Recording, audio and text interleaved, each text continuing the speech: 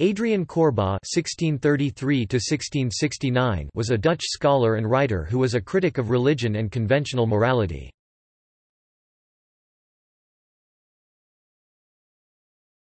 Topic: Life. Adriaan Koerbagh studied at the universities of Utrecht and Leiden, becoming a doctor in medicine and master in jurisprudence. He was one of the most radical figures of the Age of Enlightenment, rejecting and reviling the Church and state as unreliable institutions and exposing theologians' and lawyers' language as vague and opaque tools to blind the people in order to maintain their own power.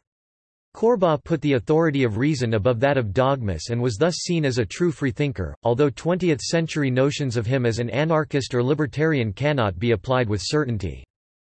Koerbagh described the Bible and dogmas like the Trinity and the divine nature of Christ as only the work of men. Also, like his contemporary Baruch de Spinoza, he argued that God is identical with nature and that nothing exists outside of nature. Therefore, he argued, natural science, not theology, was the real theology of the world. In his views about the secularization of the Republic of the Netherlands and the limitation of ecclesiastical powers, he argued that religion is irrational and only maintains its position through deception and violence. He wrote in books T Nieuw Woordenboek der Rechten, The New Dictionary of Rights, 1664, and in Een Bloemhof van allerlei lieflijkheid, A Flower Garden of All Sorts of Delights, 1668, under the pseudonym Frederik Warmond. This book explained various technical terms and foreign words.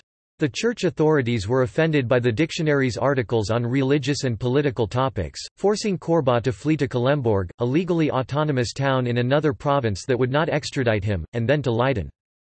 Adriaan Koerbagh fiercely opposed the Dutch Reformed Church in his third work, Een ligt schijnende in duistere plaatsen, om te verlichten de voornaamste zaken der godsgeleerdheid en godsdienst. A light shining in dark places, to shed light on matters of theology and religion. He went to Leiden, where he was betrayed by his printer, who knew the contents of his work, and arrested by the authorities. His brother Johannes was also arrested. In 1668, he was found guilty of blasphemy and was sentenced to 10 years in the Rasvis jail at Amsterdam, where he had to do forced labor, followed by exile and a 4,000 guilder fine.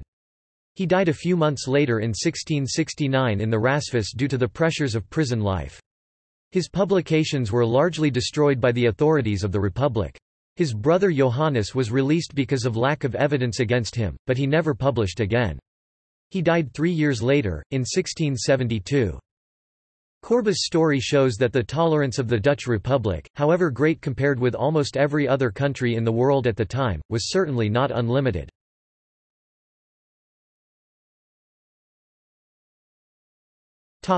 Works. T Nieuw Woordenboek der Rechten, 1664. Een Bloemhof van allerlei lieflijkheid zonder verdriet, 1668. Een ligt schijnende in duistere plaatsen, om te verlichten de voornaamste zaken der godsgeleerdheid en godsdienst, 1668, reissued 1974.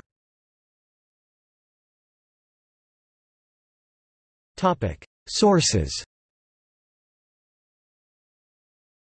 Noordervliet, Nelleke. Helden van het Vrije Woord. NRC Handelsblad, 18 June 2007. Israel, Jonathan I., Radical Enlightenment, Philosophy and the Making of Modernity 1650–1750, Oxford University Press, USA, 2002.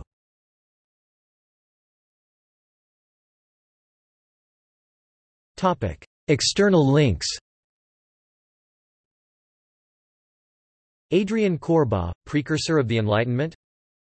Biography in the Koninklijke Bibliotheek van Nederland.